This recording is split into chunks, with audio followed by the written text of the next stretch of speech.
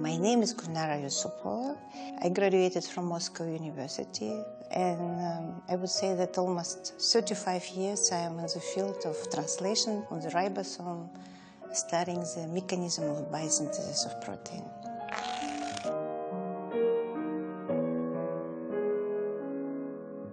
Ribosome is a giant macromolecule. From a pharmaceutical point of view, very important object because it's a main target of antibiotics. But after a certain time, I understood that to understand how the ribosome is functioning, you have to understand the structure.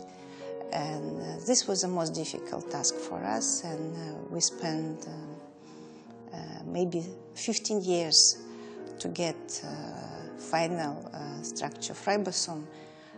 And this way was from beginning to obtain crystals, after to obtain diffraction from these crystals, and after to decipher this diffraction pattern to obtain three-dimensional structure of ribosome.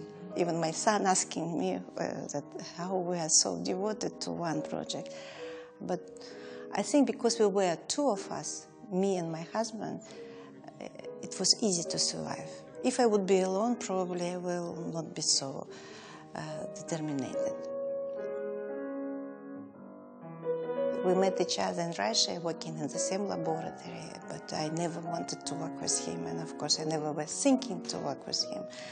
But because of our life, all the perestroika of our movement, we started to work in foreign countries, and we increased not 2 times, but maybe 100 times our efficiency working together. It's not only 2 persons who worked. We had always fantastic collaborators in Russia, in France, and United States. And now we have a very good team. It's young people who are very enthusiastic, ready to work hard in Strasbourg.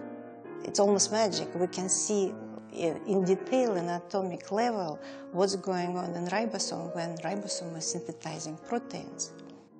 We can explain the reason why so many diseases connected to ribosome appeared, and we can probably treat this disease.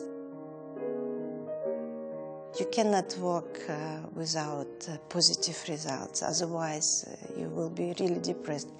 I'm not so strong iron woman. And music was for me my own world, and it relaxed me very much. I have a feeling that I have another life, not only life of scientist.